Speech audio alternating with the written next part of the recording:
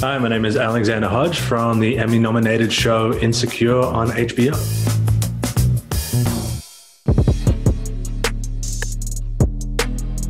Yeah, I was a fan before I had the audition, which is a problem because there's like a sort of a taboo, or not a taboo, but like a curse over things that you really want. You know, I never thought that there was going to be a role for an Asian guy on Insecure, just because I didn't think it was that world, you know. And so when it came up, you know, it was just one of those things that was an opportunity that was too good to miss. I told you stuff too.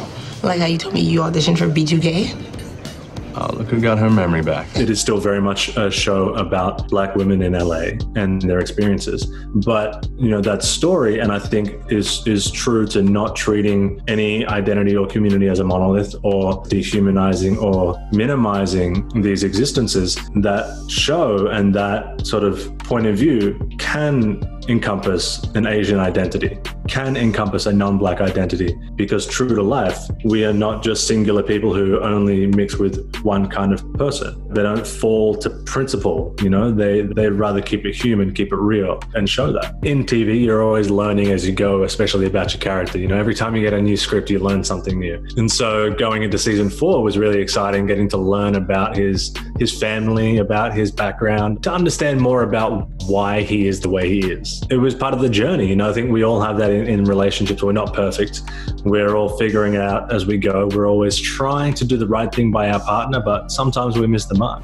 If I get a strike, you have to kiss me. I think it's a part of life. We see couples all the time from different backgrounds, you know, so it only makes sense to reflect what we see in real life, in our art, in our media. Whether or not we've been in interracial relationships ourselves, getting to see it on TV, getting a sort of window into it, understanding that it's not that you have to quell any part of your own culture or identity in order to be with somebody else, but it's really just a mutual sharing of it. Kind of, I don't know, breaks down any stigmas, if there are any, towards interracial dating.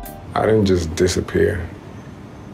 I found out I'm bipolar. I think Kendrick plays it brilliantly. The great thing about the way it was written, the way it was delivered, it was a reveal of him that just, above all else, showed the intimacy between the two, you know, and it went from, you know, what could have been a big moment of shock to actually a kind of wonderful, sweet moment between the two, because he was taking responsibility while also letting her in to something that is quite vulnerable for him. You know, I think that kind of representation in terms of mental health awareness, especially in like Black community and communities of color, it's going to be one of those things that we're going to look back on in years to come. Even in showing Molly in therapy is kind of revolutionizing in 2020, believe it or not. It's one of those things where I'm really proud to be a part of. I'm really proud to stand upon, you know, as a person who lives with bipolar and has a therapist. I am really glad to see that on TV. I am 100% all for normalizing conversations around mental health. I think we're only going to get better as people once we can normalize talking about the things that we go through, creating support networks that can help us improve what we need to improve, so that when we go through moments of crisis, like a pandemic, we have people that we can call upon to check in on us, to make sure we're okay. And we can do that for other people as well. Because we're not basket cases. We can also support other people. We don't just receive support. We can also return it. Did you see me? Yeah, you did it. You did so great.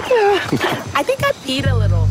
Don't get me wrong, it was hell. We only had, I think, 4 days to get everything done, which is insane to shoot almost a whole episode in 4 days. We were on several locations, sunrise to sunset. You know, it was just such a brand new experience for all of us. I had an absolute blast. I'm really proud of what we were able to do, and it was such an incredible experience. I'll never forget. Thought we were doing Indian though. Yeah, I know you really like that place, but last time their naan was like, nah. I've actually had the time of my life working with Yvonne this past season. Most of my scenes are with her, and we've become really good friends from it. And, you know, I'm really grateful to have had the time that I've had with her. I think it's made me a better actor, and I might admit that it's made me a better person, but don't tell her I said that. You're my best friend. You take good care of me.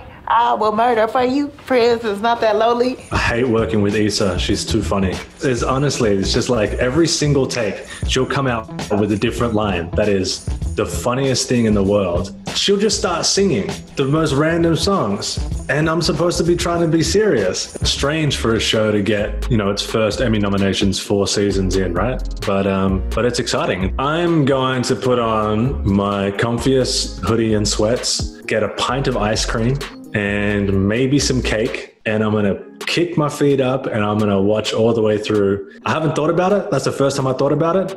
And that's probably the most accurate depiction I could give you of what's it going to look like.